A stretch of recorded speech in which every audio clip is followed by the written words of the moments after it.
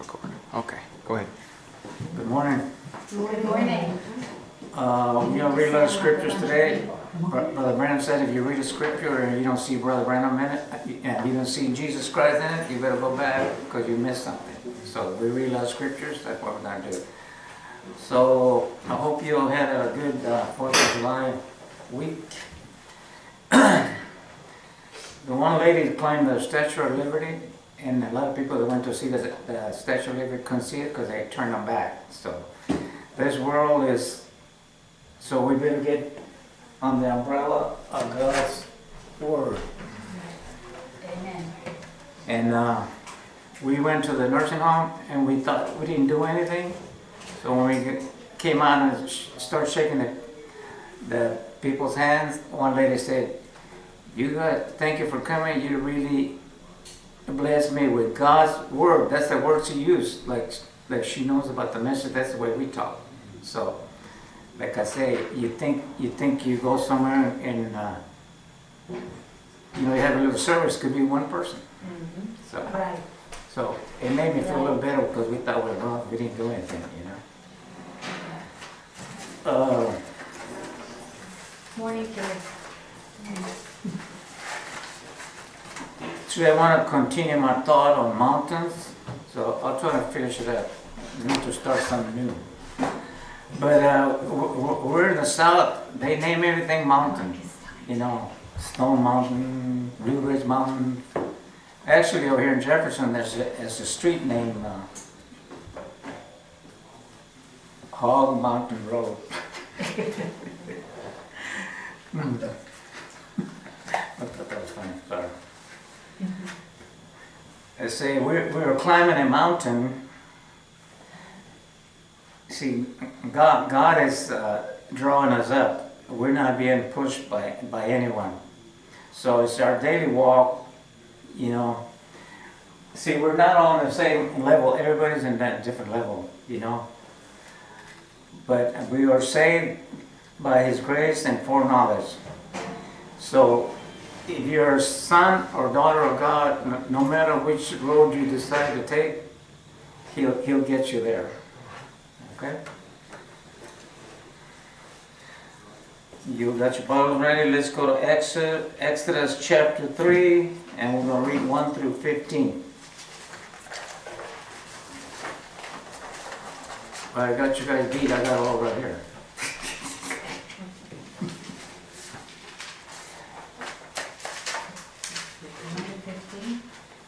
Exodus what? Exodus 3, chapter 3, and we'll start with verse 1 through 15.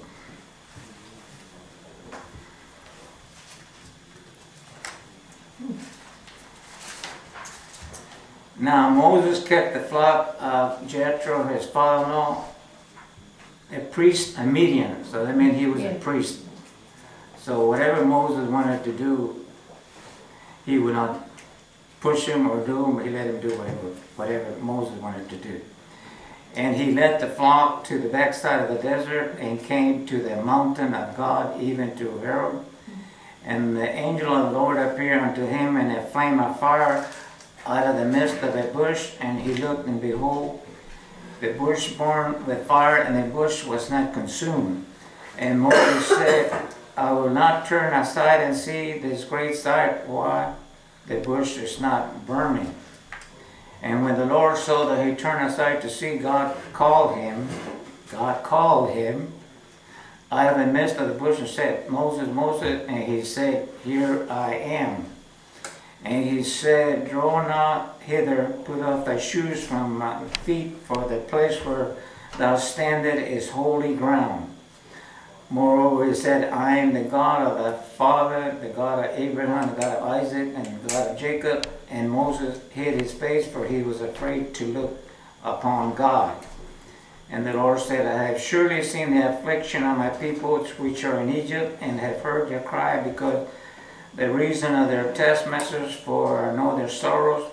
And I come down to deliver them out of the hand of the Egyptians, to bring them up out of the land into a good land at large, into a land flowing with milk and honey, unto the place of the Canaanites and the Hittites, Amorites, and all them Hittites. Now therefore, behold, the cry of the children of Israel is come unto me. I have also seen the oppression where the Egyptians oppressed them. Come now therefore, and I will send thee into Pharaoh, that I may bring forth my people out of Israel, out of Egypt. And Moses said unto God, Who am I that I should go unto Pharaoh, and that I should bring forth the children for the children of Israel out of Egypt?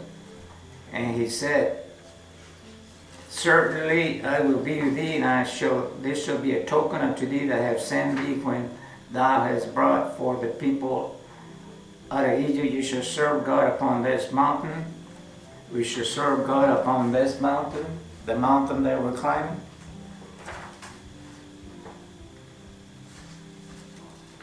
And Moses said unto God, Behold, when I come unto the children of Israel, and I say unto them, The God of your fathers has sent me unto you, and they shall say unto me, What is his name? What shall I say unto them? And God said unto Moses, I am that I am. And he said, Thou shalt thou say unto the children of Israel, I am has sent me unto you. And God said moreover unto Moses, Thus shalt thou say unto the children of Israel, The Lord God of your father, the God of Abraham, the God of Isaac, and the God of Jacob, hath sent me unto you. This is my name forever, and this is my memorial unto all generations. Like I said before, Moses' father-in-law was a priest. He did not push Moses into whatever, you know. It's your daily walk, you and God. Okay. Exodus 4:18.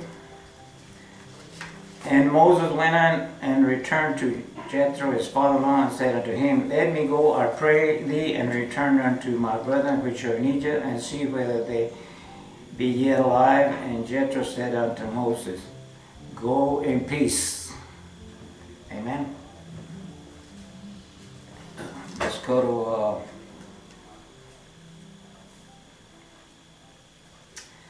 Exodus 19, 3 and 4. Chapter 19, 3 and 4. And Moses went up unto God, and the Lord called him out of the mountain, saying, Thou shalt say unto the house of Jacob, and tell the children of Israel, Ye have seen what I did unto the Egyptians, and how I bare you on eagle's wings, and I brought you unto myself.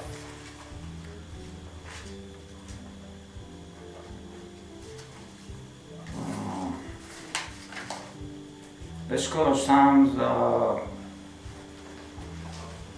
103, but I might need some help on this one. 103, let's start with verse 1 through 22, and then I'll read the first one, you guys read the second one. Psalms 103. I need a lot of help. I'm no Brother Wade or anybody else. Bless the Lord, O my soul, and that all within me. Bless his holy name. Bless the Lord, O my soul, and forget not all his benefits.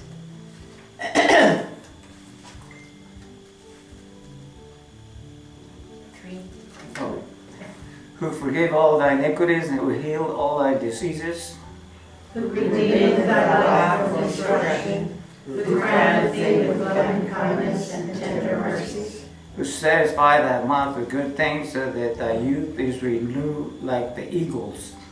The Lord executed righteousness and judgment for all that are oppressed.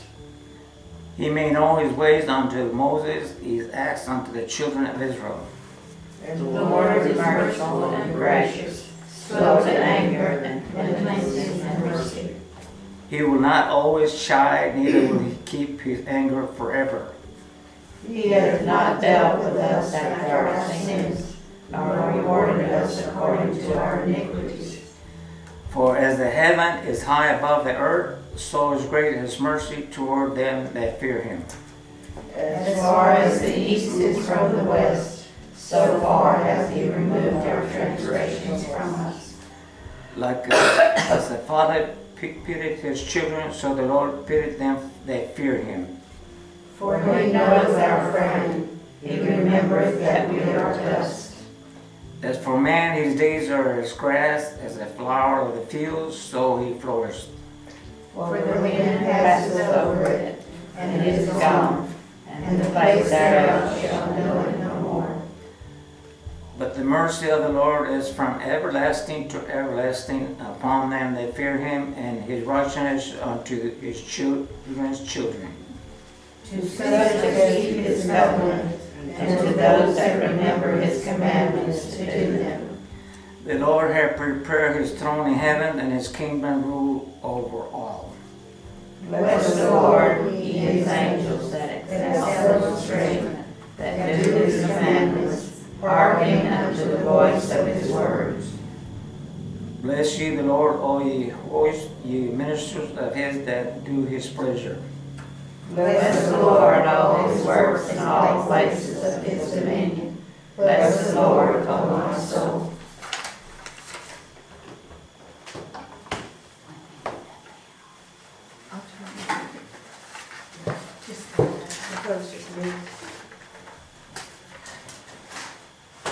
I wrote a little paper one time about eagles. I don't know if anybody got a paper this year.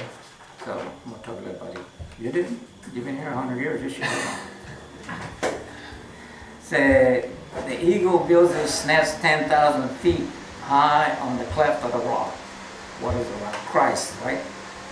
We should type a Christian believer having to understand that Jesus Christ is God in flesh, and upon this rock, Jesus built his church.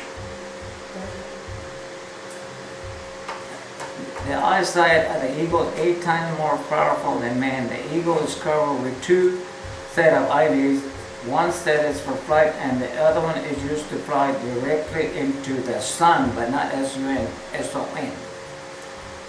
In Palestine, there are 40 types of eagles, and for centuries, the eagle has been recognized by many nations, kingdoms, and empires as the king of birds. The eagle is a sign of freedom, strength, immortality, and authority. Man has reproduced an image of the eagle on coins, emblems, seals, and flags. The eagle is a heavenly bird. So what are we? We're eagles. We're not chickens. We'll get to the chickens in a minute. It can fly and see farther than another bird. The chicken is a bird just as the eagle is, but is a nerve-bound creature. It can flop and fly, but it can scarcely get his feet off the ground. And Peter said unto them, repent and be baptized, every one of you, in the name of Jesus Christ, for the remission of sins, and you shall receive that gift of the Holy Ghost. Brother Branham said chicken is a denominational chicken. So one day a farmer out west put an eagle's egg with a chicken, which it hatched. It was one of the funniest looking things you ever saw. The chickens all picked on him because they said he was an odd fellow. When the eagle is born, it's one of the ugliest birds you have ever seen until they reach about the 11 months. Then they are one of the most beautiful birds you have ever seen. So one day the mother eagle flew over the barnyard, and she flew by, her shadow swept over the barnyard. She looked down and she saw her own and screamed at him. When she did, the little fellow turned his head and began to look upward. When we looked up, she screamed at him, come up here, you're not a chicken, you're not in that denomination, you don't belong down there, you're mine. The little eagle wondered what to do, because that is what he wanted also. She called, just make the first jump and flap your wings. Make the first jump, flap his wings, and found that he wasn't earthbound any longer. He was then on the barnyard post. She said, son, come up higher. Come up higher in the word. Give another jump, and I'll carry you on my wings. As an eagle soars her nest, flutter over her young, spread abroad her wings, taking them there onto them on her wings. Deuteronomy 32:11.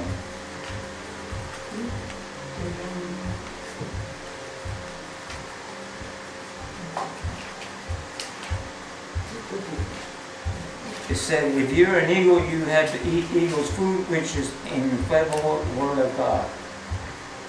For wheresoever the carcass is, there will the eagles be gathered together. But they wait upon the Lord shall they renew their strength. That's that song. They shall mount up with wings as an eagle. They shall run and not be weary. They shall walk and not faint.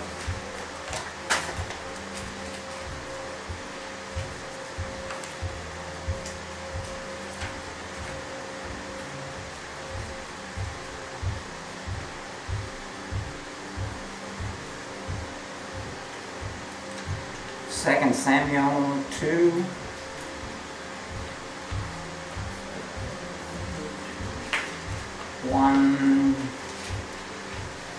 Verse 123.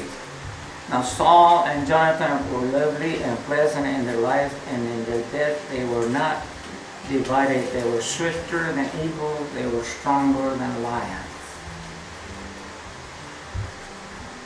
Jeremiah 4:13. Behold, he shall come up as clouds, and his chariot shall be as whirlwind. His horses are swifter than eagles. Woe unto us, for we are spoiled. But we are not spoiled. Our Father, our Heavenly Father, gives us whatever we have need of. I was telling them at the nursing home that God is good, because we wanted to sing that song, God is good. So I said, yes. All the time. Huh? All the time. So I told him about that, and I said that we could ask God for $1 million, and He'll say no, and He's still good. He's still good because He knows what's good for us. I've got all the scripture that I used. You can have all the riches and lose your soul. Mark. Anyway, I use that scripture, and they kind of got it. So. Lamentations chapter 4, 16 through 19. The anger of the Lord had divided them. He will no longer regard them. They respect not the persons of the priests. They favor not the elders. As for us, our eyes yet fail for our vain help, and our watching, we have watched for a nation that could not be saved. They hunt our step, that we cannot go in our streets, or our end is near, our days are fulfilled, for our end has come. Like I said, the world is going crazy. So. Our persecutors are swifter than eagles of the heaven. They pursue us upon that mountain. They lay wait for us in the wilderness.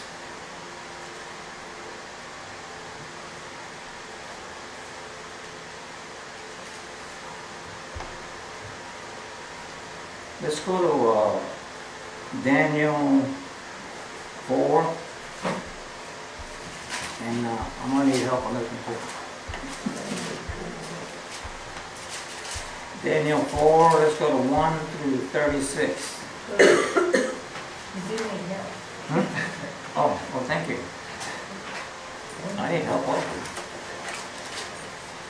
Okay, Daniel 4, we'll start at verse 1. Nebuchadnezzar the king unto all the people, nations, and languages, they dwell in all the earth. Peace be multiplied unto you. I thought it good to show the signs and wonders that our high Father brought to you. How great are his signs, and how mighty are his wonders. His kingdom is an everlasting kingdom, and his dominion is from generation to generation. I, Nebuchadnezzar, was at rest in my house, and flourishing in my palace. I I saw a dream which made me afraid, and the thoughts upon my bed and visions of my head troubled me. Therefore I read my Pt.3 and all the wise men of Babylon before me, that they might make known unto me the interpretation of the dream. Then came in the magicians, the astrologer, the Chaldeans, and the soothsayers, and told their dream before them, but they did not make known unto me the interpretation. But at last Daniel came in before me, whose name was Pt.3, according to the name of my God, and in whom is the spirit of the holy gods. And before him I told the dream, saying, O Belteshazzar, master the magician, because I know that the spirit of the holy God is in thee, and no secret trouble thee. Tell me the vision of my dream that I have seen, and the interpretation thereof. Thus were the visions of mine given unto me. I saw and behold a tree in the midst of the earth, and the height thereof was great. The tree grew and was strong, and the height thereof reached into heaven, and the side thereof to the end of all the earth. The leaves thereof were fair, and the fruit thereof much, and it was meat for all. The beasts of the field had a shadow under, and the fowls of heaven dwelt in the boughs thereof, and all flesh was fed of it.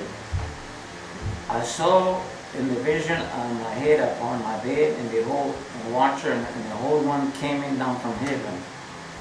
He cried aloud and said thus, Hew down the tree, and cut off his branches, shake off his leaves, and scatter his fruit. Let the beasts get away from under it, and the fowls from its branches. Nevertheless, leave the stump of his roots in the earth, even with a band of iron and brass, and the tender grass of the field. Let it be wet with dew of heaven. Let his portion be with the beasts in the grass of the earth.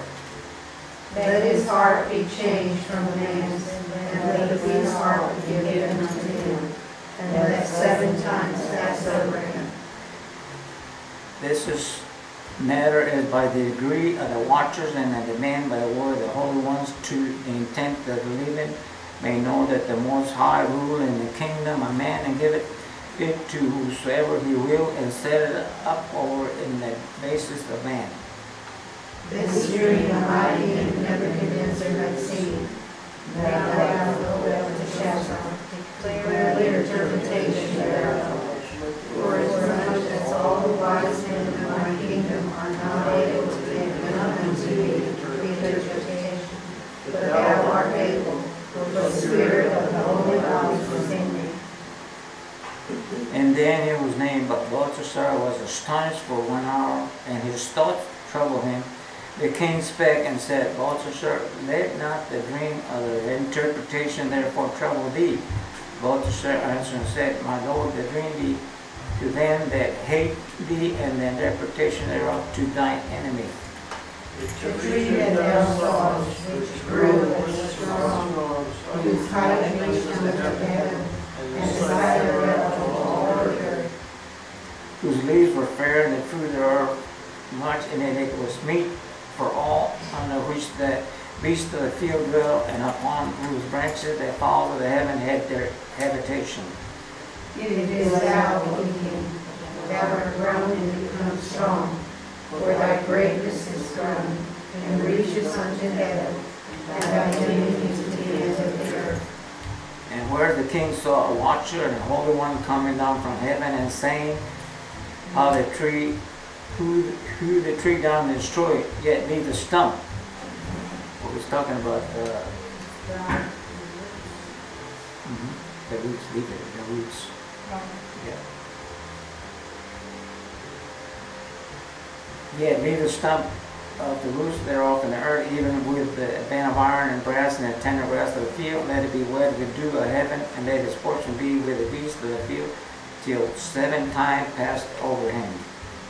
This is the interpretation of the king, that this is the decree of the Most High, which is upon my Lord the king.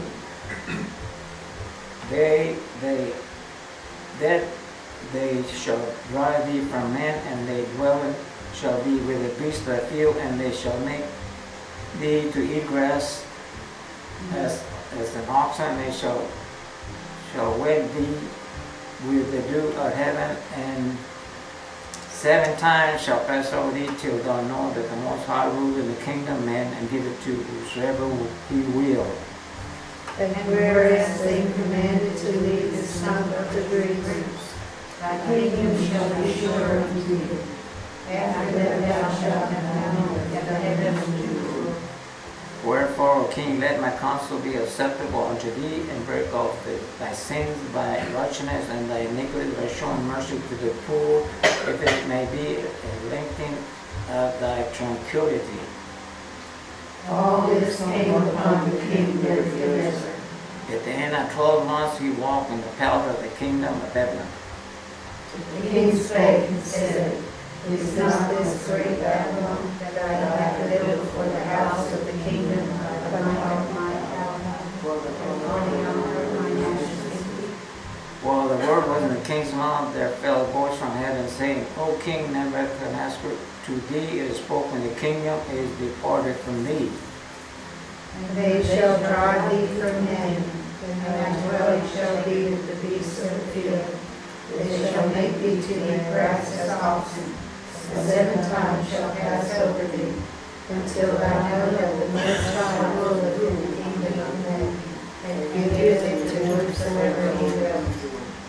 The same hour was the thing filled upon Nebuchadnezzar, and he was driven from men, and did eat grass as an oxen, and his body was wet with dew of heaven, till his hairs were grown like eagle's feathers, and his nails like bird claws. And at the end of the days, I, Nebuchadnezzar, lifted up my eyes to the heaven, and my understanding returned unto me. And I blessed the Most High, and I praised and honored him that liveth forever and ever, whose dominion is everlasting dominion, and his kingdom is from generation to generation. In all the inhabitants of the earth are reputed as nothing, and he doeth according to his will in the army of heaven among the inhabitations of the earth, and none can stay his hand or say unto him, What doest thou?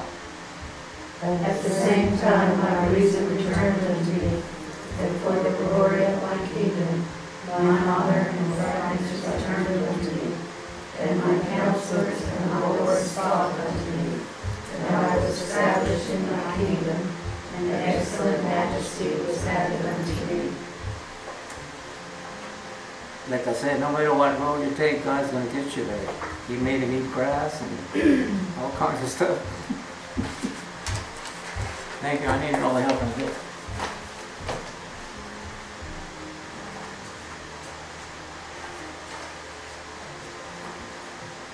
And the message, what is the attraction of the mountain?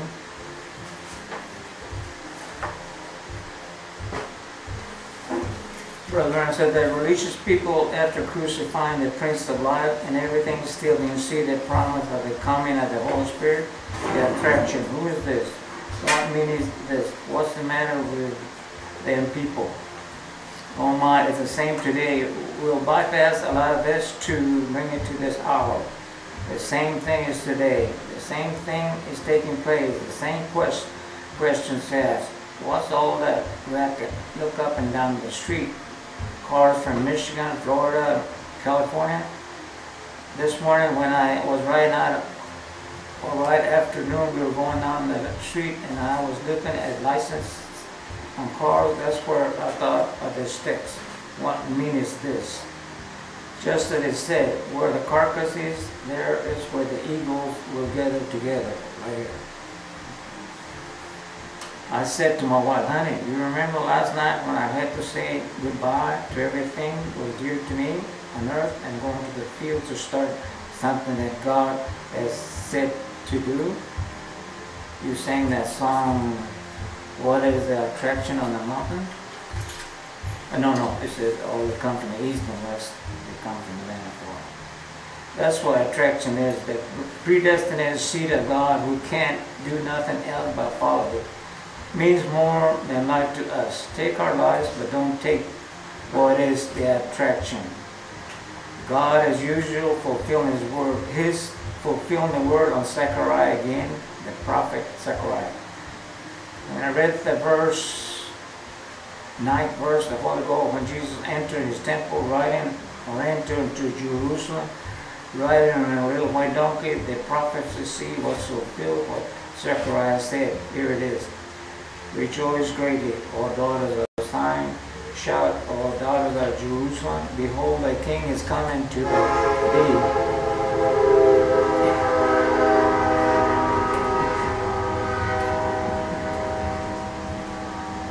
He is just and having salvation, lowly ride upon an ass and upon the colt, the foal of an ass. That's what the attraction was at Jerusalem, the religious headquarters. Now we see a last day happening. Let's just turn a few pages on Zechariah and see what he said about it. Let's turn it over then for the last day. That was the Middle Age. Let's turn now to the last days and turn over to Zechariah 14th chapter and begin with the 4th verse. And listen, and we're going to read down a portion of the scripture, about 9 verses 4 to 9. Listen close. And it's prophesying of his coming, the last days. So listen close now. This is thus said the Lord, is the scripture. Zechariah 14, remember Zechariah 9, what it said. And they didn't recognize it now. What is it today? Zechariah 14, speaking of his coming. And his feet shall stand in that day upon the Mount of Olives again, which is before Jerusalem on the east. On the Mount of Olives shall cleave in the midst thereof towards the east and towards the west, and there shall be a very great valley. Half of the mountains shall be moved toward the north, and half towards the south. You shall flee to the valley of the mountain, for the valley of the mountain shall reach from Asherah. You shall flee, like you flee in the days of the earthquake, in the days of Uzziah, the king of Judah. Another earthquake splitting upon the earth. If you want to follow scripture here, notice in this 5th verse, it applies that the cleaving of the Mount of Olives is due to an earthquake, and this is confirmed by Isaiah 29:6 and Revelation 16:9, exactly what it is. The same prophet told of the first coming, seeing his second coming, noted as in the days of the earthquake. See what the earthquakes are doing, see the predictions of them. And the Lord your God shall come, and all of his saints with thee, and it shall come to pass in that day that the light shall not be clear or dark.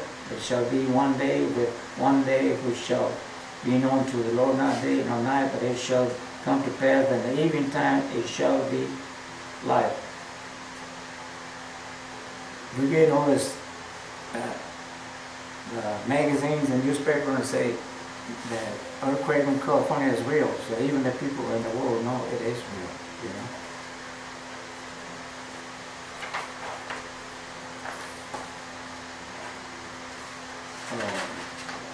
Ryan said he's ready.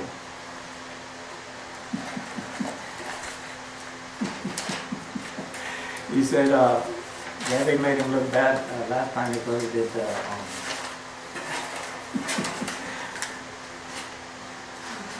Bible trivia. So he said he's going to be ready this time.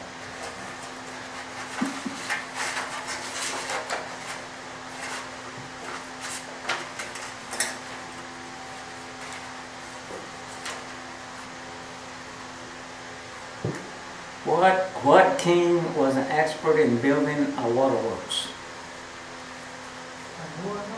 Waterworks. Ryan said it, we're going to do it.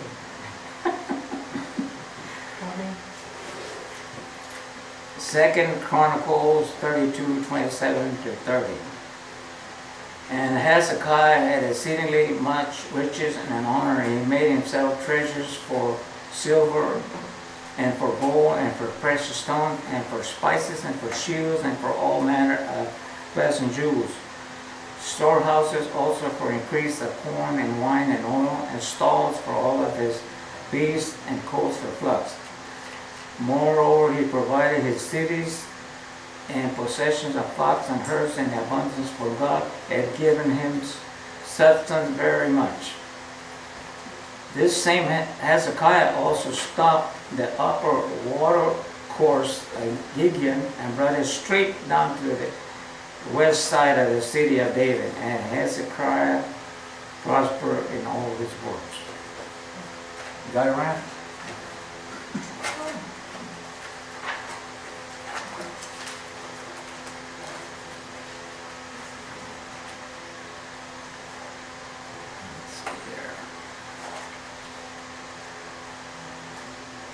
What king, after being in captivity for 37 years, was released from prison and given a daily allowance of food for his lifetime?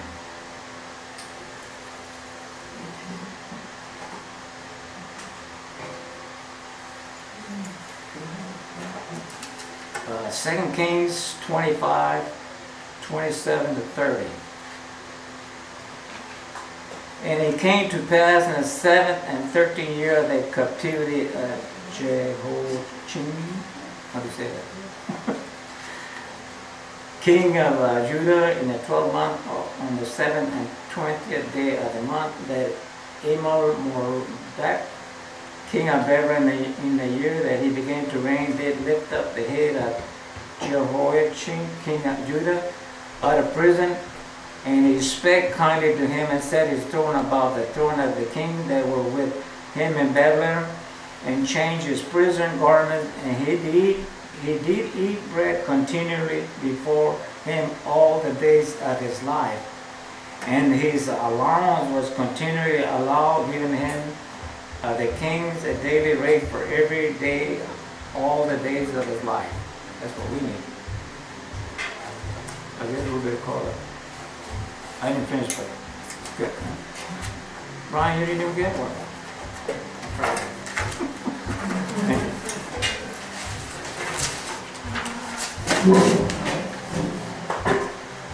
Turn off the camera.